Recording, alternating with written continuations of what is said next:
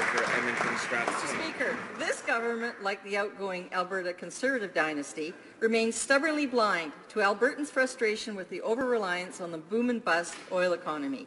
Albertans are suffering layoffs in the tens of thousands of workers, including in the oil industry. The Conference Board of Canada reports that Alberta's GDP will continue to contract this year. Everything but the kitchen sink was thrown into this government's omnibus budget bills, yet they remain misers in supporting the 21st century energy sector, renewable energy. Where is the action to end perverse subsidies and instead incent a clean energy economy? Great question. The Honourable Parliamentary Secretary.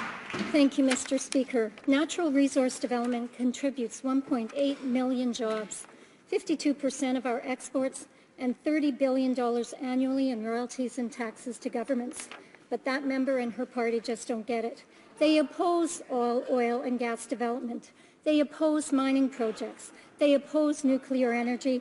They even speak out against the forest sector. Mr. Speaker, on this side of the House, we are focused on creating jobs and growing the economy. The Honourable Member for Edmonton Strathcona. Well, perhaps not in Canada. If ever there was a time for investing in a diversified economy, it's now. One weeps to consider the wasted millions of dollars on ads in U.S. metro stations that could have assisted our technical schools to train and provide jobs for young Canadians deploying cleaner energy. Instead, a growing wait list for these programs.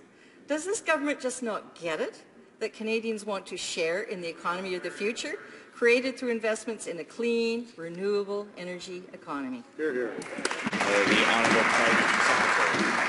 Mr. Speaker, energy efficiency improvements have saved Canadian industry $5.6 billion, the equivalent of 27.5 megatons of GHG emissions. Our government has made significant investments to promote clean energy projects that protect the environment, create jobs, and grow the economy. We are proud that Canada relies on non-emitting sources for 79% of our electricity mix, one of the cleanest in the world. Hear, hear.